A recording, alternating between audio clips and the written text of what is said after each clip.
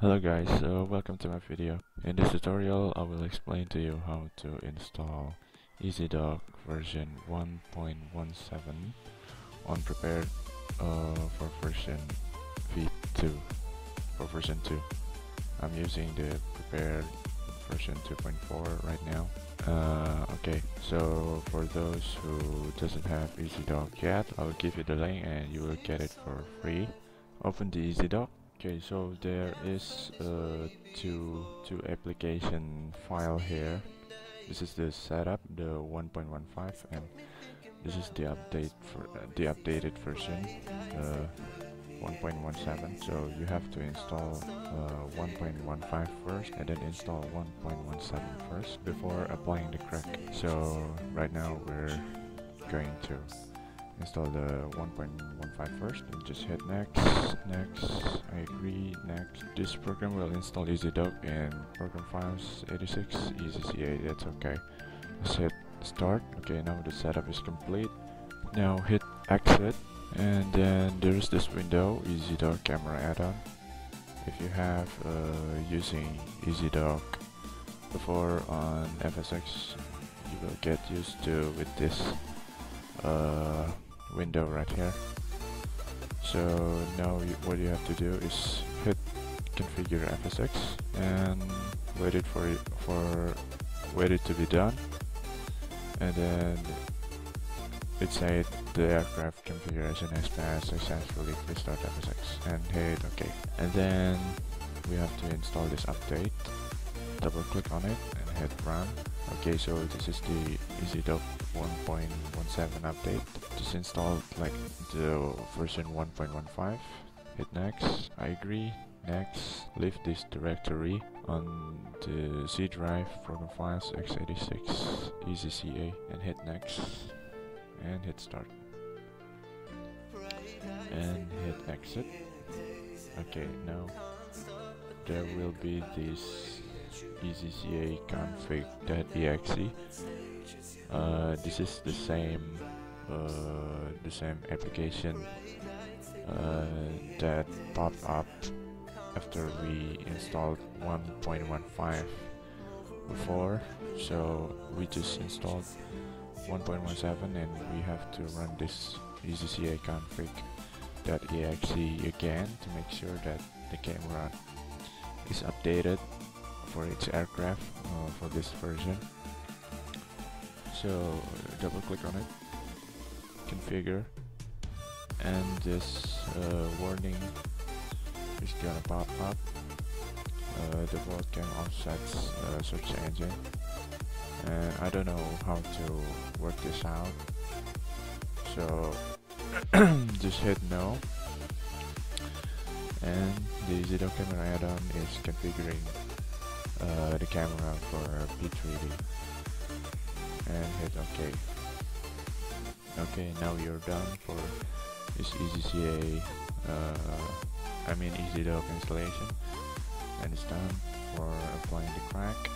First, copy this EZDok loader to the EZDok installation folder, which is in the C drive, program files x86, and then EZCA. Okay, I have, and then paste it to this folder. I've had copied this EZCA loader before, and then after you're done with that, you go back to the folder, to the crack folder, and one left click on this fish.ca, and then copy it. Right click and hit copy, and go to your C drive. Let me make this bigger for you. Go to your C drive and Windows, and then go to this folder. If you're using 64-bit, I don't know, the installation tutorial, the installation notes saying that if you're using Oh no. Oh yeah, for the 32 bits of Windows, you're copying to system 32, and if you're using Windows 7 64-bit, you're copying to sys WOW64. Okay, and then where's that? Okay, so this is the sys WOW64 folder, and you just right click and paste and hit this copy and replace. Okay, so the fis.ca file is there, and go back. Okay, now you're done for applying the crack, and then what you have to do is go to your prepare.cfg file, which is located on your C drive users, then your PC name, then app data folder, then app roaming, Lockheed Martin, and then go to the prepared v2 folder, and then there is this exe.xml document. Right click and hit open with Notepad if you haven't messed with this kind of file before, or just hit edit to edit with Notepad. Okay, so this is the section for EZDok, and this is after I added the exe file, but before I added this file, it looks like this. The C drive, program files x86, EZCA, then EZCA.exe. So we're gonna add some changes, which is adding some word, which is loader here behind the EZCA. So it will be EZCA loader.exe. Okay, and then you're done with that, and hit save, then close it. Okay, now this is the most important steps, I guess. So go to your prepared installation folder, to your prepared installation folder, and then go to your prepared application file, which you're using to run FSX. This is the part where the EZDoks will going to work. So we need to right click and copy, and then paste it here also. So we just made a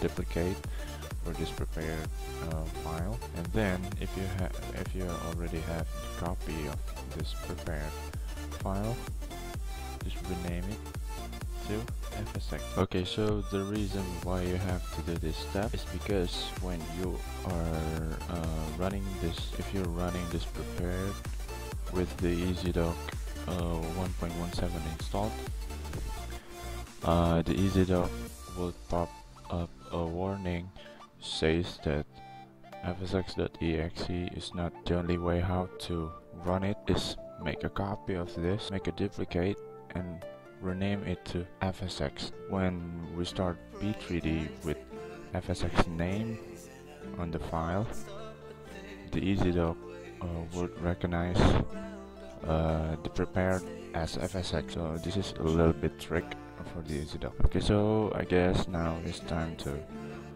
try if this working. Just hit double click on the FSX. I mean prepared. Okay, so here we are in the P3D. What we need to do is just test it, and just clicking the middle mouse button and move your mouse to your left and to your right, and as you can see it's working just like what we want to.